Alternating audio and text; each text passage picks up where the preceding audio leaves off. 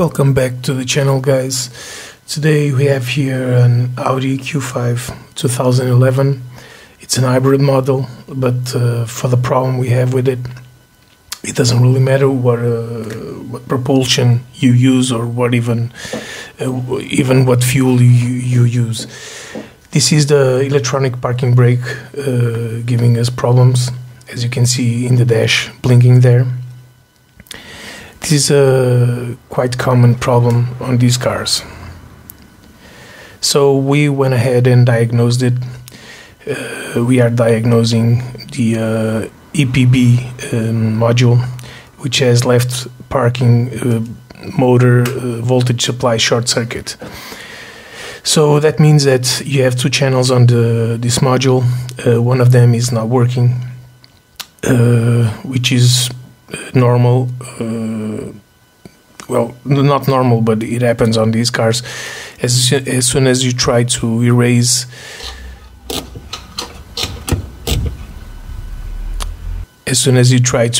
the error code, it shows you warnings. So the EPB is located next to the battery in this case, so you have to remove the kit, the puncture kit. Remove the trim here. You have to be careful with that plug over there. Now let me just get a flashlight. Okay, so the EPB module is right down there. As you can see, there's the fuse box there, and it's held in place with two 10mm bolts or nuts, but it's that plastic case TRW EPB, it says on it, on the label there. So you have to remove the two 10mm nuts from the one on each corner. As you can see here, this is the module, these are the nuts, it's one on each side.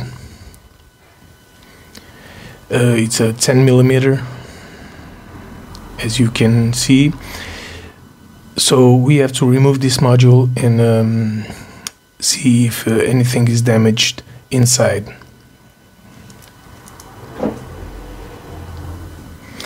You have to slide this locking mechanism, which is not very easy to do with one hand only, and then push the plug up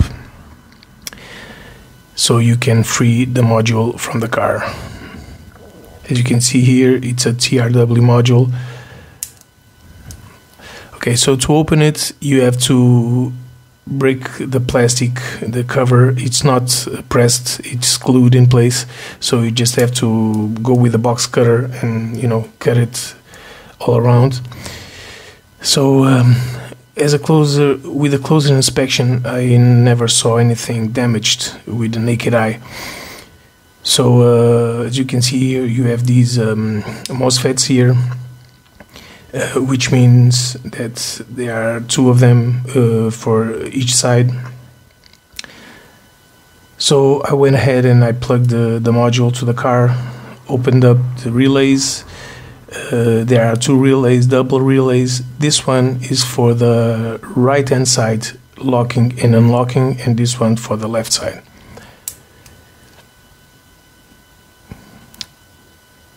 These are the relays. So I cleaned everything, all the contacts, everything. Later I'll be putting some plastic there to cover it. So what I went ahead and did was I've changed this MOSFET for the left side with the one for the right side. Connected back to the car and found out that now the error code followed the MOSFET, which means the MOSFET is damaged.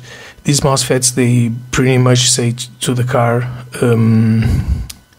in what position the brake is, if it's locked or unlocked. That's pretty much what it does. So after I changed the right one to the left one, the error code changed to the other side. So now I have to go ahead and find a replacement for these. These are FD8444L. So after I found the replacement parts, not the same part number, but equivalent part, I got them today on the mail, and so I went ahead and I bought a few because I thought, well, if one already broke, the other one might be on its way, so I might as well change both of them. So this is the part, and yeah, let me just start all my tools. The hot air gun, and let's start desoldering these components. Here I speeded up the video a little bit because well, it takes a little bit to remove these components from this board, and I didn't think that this was important, as long as you guys are seeing what I'm doing here. Well, the problem on this car is it says on one of the wheels they both still work, but there was a warning on the dashboard saying there was a problem with the electronic parking brake. After diagnosing and seeing the live data, I saw that both wheels were locking, but one of the wheels, the car didn't recognize if it was locked or unlocked, so it wouldn't let you change the brake pads, for example. Sometimes it interfered with the hybrid part of this car. It wouldn't let you drive in electric mode, and well, other than that, there was the gong, which is very annoying, and a lot of warnings and blinking on the dashboard. So I found that these parts are pretty much the same specs, the same pinout, everything. Right here I'm just making sure everything is soldered in place correctly. This is a part that I don't want to have to remove again to resolder or reflux or reflow or whatever. So I want to make sure this is well done the same at the first time. Now, when you plug this module into the car kind of diagnoses itself. As you can see here, the relays will both click, as you can see here, and that's a good sign. It's a sign that it recognizes both motors for the both rear wheels, the brakes, of course.